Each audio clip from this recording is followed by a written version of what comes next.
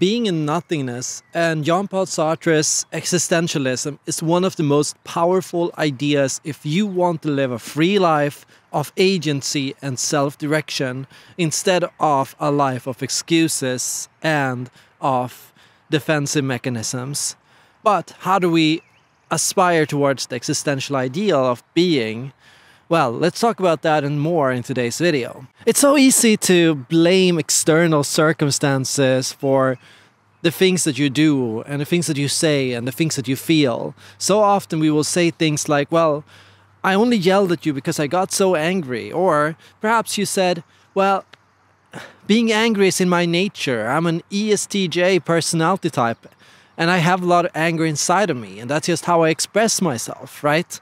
Or maybe you would say, well, I'm an INFP and because of that I tend to hold my emotions to myself rather than share it with other people. Jean-Paul Sartre would call most of these kinds of explanations as being in itself. So to be in itself. Things are the way they are because of they are the way that they are. A chair is a chair because it has four legs, because it's a chair.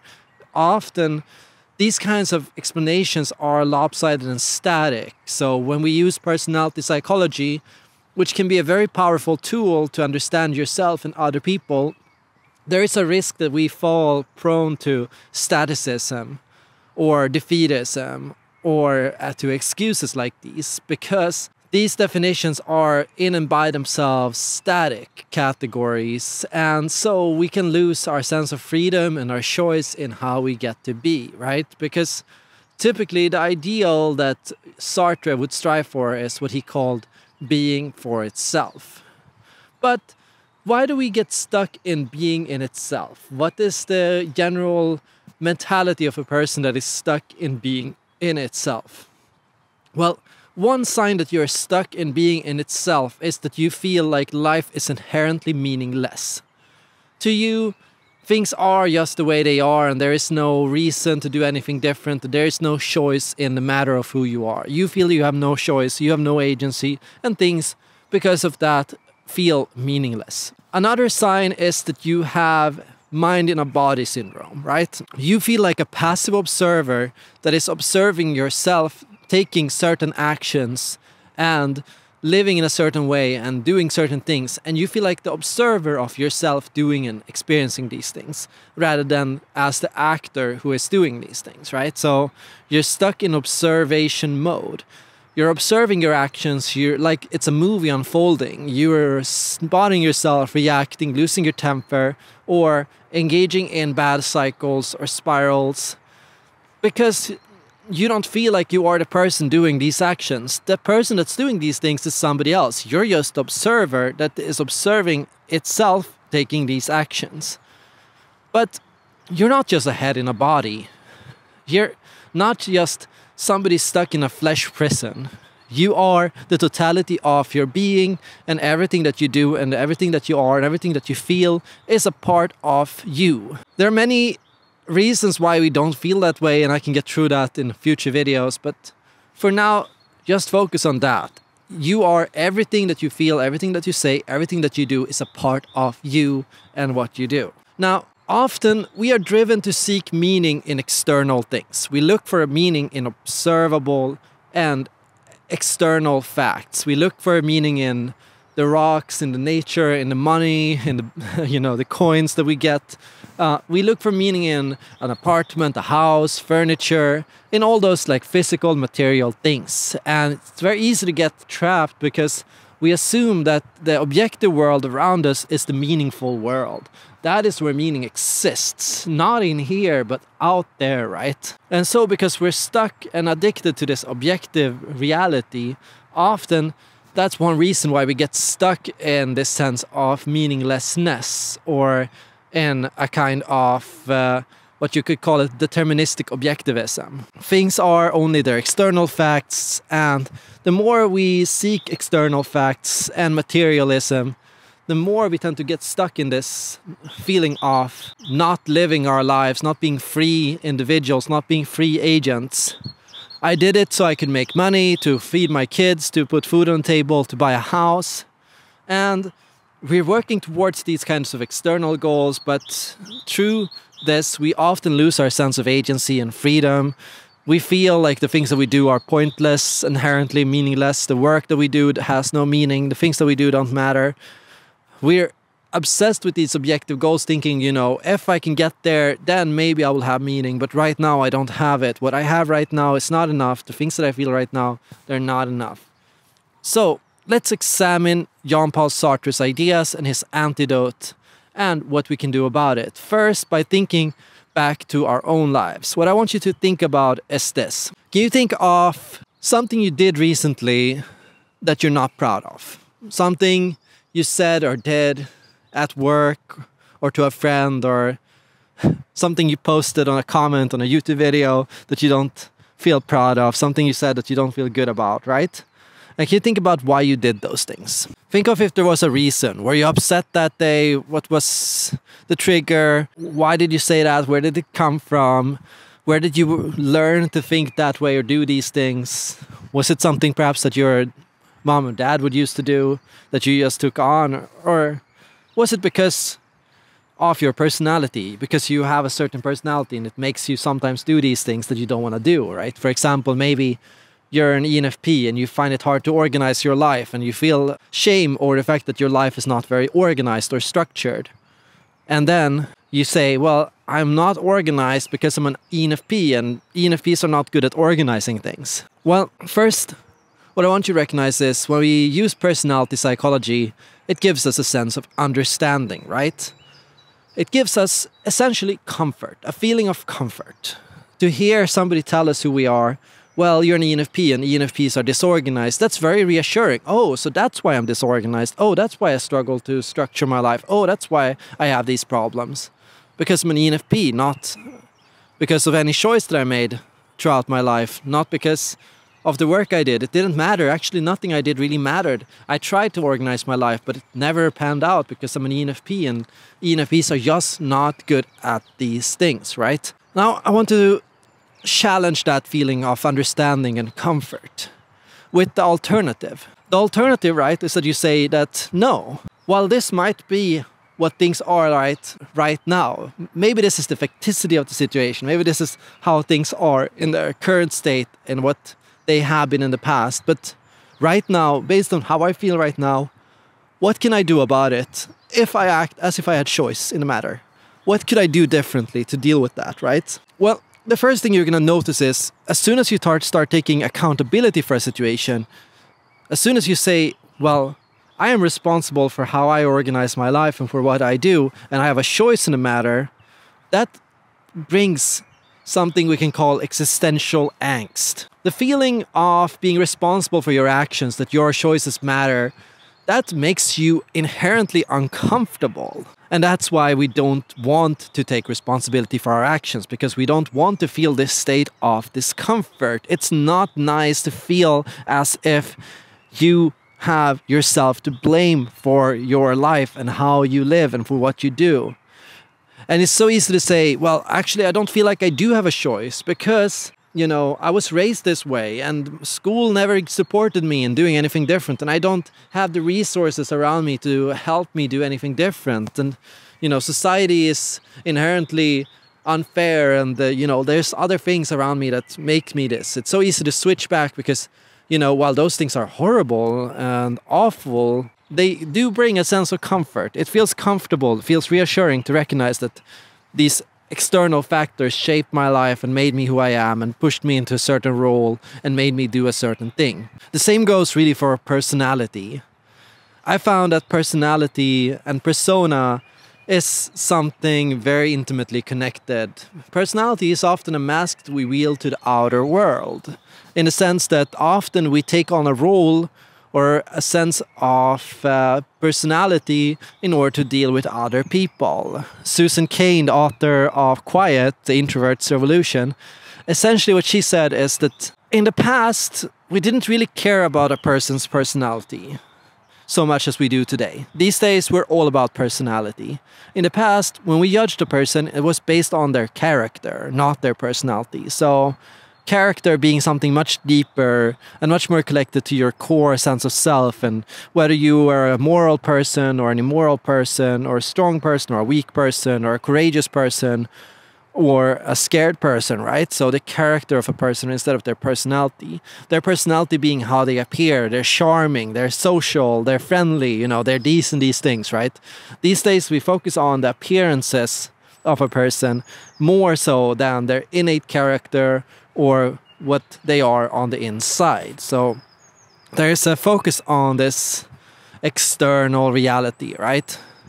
And Jean-Paul Sartre, he would speak about being for others, right? So what he means with this is that there is an aspect of you that you can't control, because ultimately I cannot control how you as an audience will understand me and my behavior. You know, I've been fighting for this for a long time, but people will keep posting online about me, and they will keep saying Eric is this and that, and is this and this, and does this and that. And a lot of the time, I have no choice over that matter. And there is an extent of inevitability of a lot of these things, right? Say a kid is brought into school, and the teacher is told that this kid is a problem child, and this kid is going to be very difficult, and is probably going to have a lot of struggles in school. Well, no matter what this kid does, this teacher is going to treat them as a problem child, and is going to understand their actions as a problem child. Oh, now he's raising his hand again and asking questions. Oh, that's a sign that he's very stupid, you know. While another kid raising their hands would be like, oh, that's so nice that he's interested in class and trying to understand the subject, and that's so intelligent of him, right? So there is an inevitability to a lot of these things where, you know, your gender, your ethnicity, your cultural background, your family, whether you're rich or poor, these things shape how other people see you and treat you and understand the things that you do. Even your body language and facial expressions and how you dress and conduct yourself, it will influence how other people understand you. And you have no control over this, right? You can't choose how other people will understand the things that you do. Just as, say, if a guy would go up to a girl and ask her out, you know, if he was handsome and if he was a person that was very successful, you know, there's a high chance that she would consider him in a positive manner, and she would say that's cool that he took the initiative, and oh yeah, of course I could be open to take his number and to go out with him, maybe we could lead somewhere, who knows, right? But if an unattractive guy would go and do that same thing, of course there's a chance that the girl would be like, what a creep, oh, why did he go up to me? I don't want to talk to this guy. Is he crazy? Is he, you know, what, is there something wrong with him? You know, like, while it's uncomfortable to admit these kind of things, it is true that, yes, our superficial aspects and these like things, we can't control that. And yeah, you're going to have to deal with a lot of these things. Just like, for example, if a girl was unattractive, that would also make her struggle in relation to guys and would make her often feel invisible or like she didn't matter to other people, right?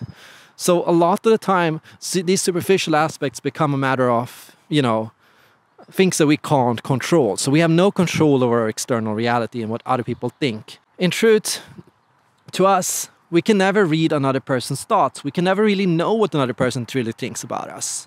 We know that they must be having some kind of experience or subjective experience or conscious experience of life and what's happening around them, but we can never know for sure what that experience is like. I think that knowledge should give a lot of empathy. It should make you understand and want to understand other people more, and it should make you more curious, and it should make you more aware that, hey, this person is caring about something, feels something, has something inside of them that I don't know, and I should be very fascinated, very interested in getting to know what that experience is. And I should be very careful not to judge other people and their behavior, and I should be very mindful about the observations that I have about other people too, right? Knowing that other people's opinions about us can shape us and who we are and how we are to other people, we should be very careful about our judgment of other people and what we say about others, knowing that by doing so, by bringing our experience of them to them, by pushing our projections on them, by saying to them, well, you're just a stupid white kid, you know, or whatever, you know, like by doing these kind of things, we're kind of putting them in a prison of our mind. So we are putting them in a specific role. We're making them into objects like a rock or a stone or a piece of grass or a chair. we create and turn them into people that have no agency, no control, no choice in who they are. They are simply this because they are that. Because you're a man, you're like this. Because you're a woman, you're like that. It's so easy to take these kinds of ideas and put them on a person, right? To make them feel more predictable and understandable. And once again, we're doing this to understand people. And the feeling of understanding or of being understood is a feeling of comfort. So what we're looking for really is stability, a stable, predictable worldview where people act in predictable ways, where we can understand their actions through a certain lens, where everything is a certain way in order to give ourselves a sense of comfort. In a state of comfort, the mind doesn't have to do anything. It does not have to interpret. It doesn't have to ask questions. It doesn't have to try to understand something. It doesn't have to build any new neurons. It doesn't have to send out any new signals. It can simply engage in a predictable autopilot, sending the same signals over and over again, back and forth, once and once more, until forever and the end of time, right? So this is what we're looking for when we're looking for comfort or understanding. We're looking to find ourselves in a predictable role where we can act in a predictable way and where everything will follow a certain script and where we don't have to think or reflect on anything, because thinking and reflecting on things, thinking about new things, acting in new ways, developing new skills, learning to do new things, that gives a sense of anxiety or discomfort. So what is the antidote to dealing with this feeling of anxiety or discomfort with who we are, with what we do, with what our life is like? Because if we look at a person who takes this to extremes, right, what we might see is something like, intense pressure. So I've always lived with a sense of agency, meaning that I've always taken responsibility for who I am and trying to better myself. I tell people, you only have to tell me a negative feedback once and I'll adjust it, right? I'll try to fix it. Whatever problem people have, I'll try to deal with it. I'll try to learn it. I'll try to master it. Whatever skill I lack, I'll try to study it and get it over time so that I eventually, one day might hit this utopian state where I'm perfect and I have everything and I can do anything, But really there's a lot of existential angst there. When it came to climate anxiety, I felt personally responsible for the state of the future of the planet and the environment. When it came to war in the world, I felt responsible for bringing peace. And to me, all I was looking for was to write one article, to publish one book, to make one video, which would ultimately make everyone in the world get along and would solve all the problems. Like I was looking for this one video, this one article, this one thing I could do that would ultimately set a stream of actions in mind, create a new chain of cycle of actions and activities that would eventually change the world, right? And every single time I published an article and it didn't have that effect, that was a failure on my part. I should have written something better. I should have done something more. There's something wrong with me, something wrong with how I write, with how I do things. And I need to fix that. I need to figure out what that is and I need to fix it so that I can fix the world. So there's deep existential anxiety there, right? In freedom and in choice, there's a lot of anxiety, a lot of pressure, and a lot of doubt. Because you're doing something new, you're experimenting, trying out different things, coming up with new strategies. Your brain is constantly trying to reform itself to come up with a better way of thinking, formulating the world, understanding the world. So there's a lot of problems there, which a person that lived in being in itself would laugh at. A person who lived in being in itself right now, listening to me, would laugh and say, Eric is a silly and stupid guy. He doesn't realize that he doesn't have any control over these things, that he has no choice in these matters, and that ultimately nothing really matters. But now we can flip it. We can flip the script and say there's something deeply troubling about that, right? Imagine that nothing in your life from this point on would ever change anymore. Everything would be the same. From now on, everything would stay exactly the way things are right now, right? I think a lot of people would feel very uncomfortable with that thought, realizing that, I'm going to have to live this hell over and over again for the rest of my life. I'm going to have to endure what I am enduring right now. I'm going to have to deal with the problems that I'm faced with right now for the rest of my life. Am I really going to want to do that?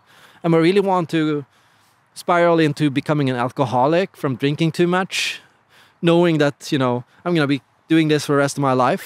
Am I really going to want to continue studying for the rest of my life, never getting a job, never getting like anywhere?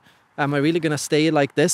You know, like, do we really want to be trapped where we are right now? I think there is a deeply uncomfortable and deeply anxious thought in recognizing, hey, do I want to live like that for the rest of my life? And this is why a lot of existentialists shape their approach as a rebellion. They say it's a rebellion against, you know, how things are. So existentialists choose to create meaning, choose to give themselves agency, choose to do things because it's a rebellion against objective fact and objective circumstance. They perceive themselves as trapped in this objective world with the body, with all these things, where everything is kind of set in stone and where there is a deterministic chain of events that is slowly unfolding and there is no control over that and what's happening and the material circumstances of power and dynamics and game theory and national conflicts, and you're just a person in this massive world. But I don't want to live like that. I don't want to live with that feeling. I want to rebel against that. I am going to choose to try to change all these things, even if it's not possible. Now, I would say that there's something very admirable and very romantic about this kind of rebellion, but I would also question that fact. What I've recognized is that nobody should assume the role of God, recognizing that you cannot control everything. You can't change the world. You can't alone fix every problem around you. You can't alone deal with every issue that's happening in the world. I can't make every single one of you feel better today by just this video, even if I would like to. And even if I care and feel compassion for other people, I have to recognize these boundaries, recognize that I'm not God, that I'm just one person, and I have to focus on being for myself. So with being for myself, what I would say here is, first, recognizing that while my choices might not change the future of the world, they will change the future of those around me, those near me, the closest people in my life. They might have a chance of changing things around me in some way. So I might not be able to change the society, but I might be able to change the village I live in, or I might be able to change my environment where I live and how things are around me, right? So thank you everyone who tuned in. This was a video provided in full for my patrons, and what you're seeing today is an excerpt of the most core thoughts of Being and Nothingness by Jean-Paul Sartre, and how you can find a way to live with a sense of agency despite perhaps the defensive mechanisms that you might feel to excuse yourself because you're a certain person, you have a certain personality type, a certain gender, a certain nationality, and certain external circumstances that you can't control. How do you cope with those things? But how do you still find a sense of freedom, a sense of choice, and a sense of agency in everything that you do? You can watch the full thing on Patreon. Just click the link down below.